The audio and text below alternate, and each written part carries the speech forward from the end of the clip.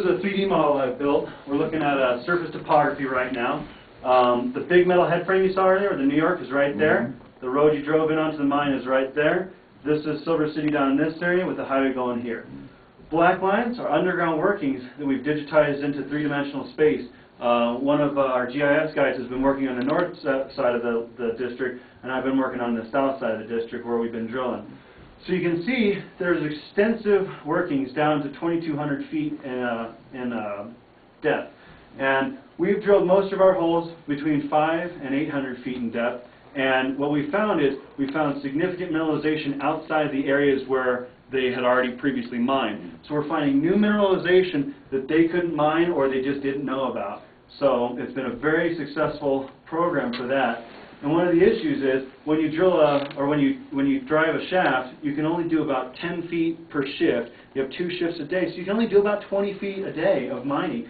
We can drill a 600-foot drill hole in 2 days. So we can do what would take them months in a very, very short amount of time. We have basic geology here. Again, the blue is all to andesite, the orange is the rhyolite, and the green is the bottom of our mineralization. So we're looking for mineralization above the green line. So one of the things is it looks like chaos here, and when they were mining it back in the day, they couldn't explain anything. They couldn't explain why there was grades where they were. And so they had very generic lines of where their ore bodies were, which is the best of their knowledge at the time. And so those will be on here in just a second. What I've done is I've started to build new models of how our ore bodies are going to, like what the defining characteristics of it are going to be. So you can see we have a lot of drill holes in this area. Very few of them go any deeper than 800 feet. These red lines are the historic, what they consider to be ore. So they thought almost always that there wasn't very much ore outside of these areas.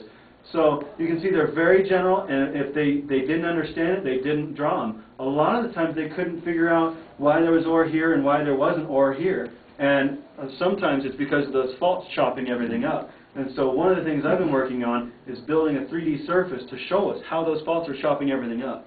So you can see this orange above this point is where we're going to find any mineralization at. So the metavolcanic lies below that.